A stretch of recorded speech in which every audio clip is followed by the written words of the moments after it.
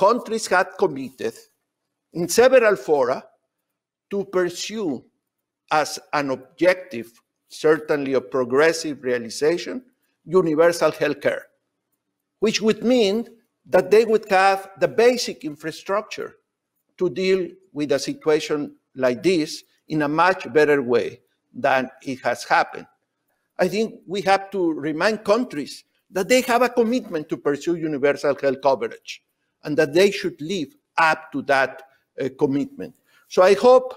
that once we have had the tragedy, and I wish we never had,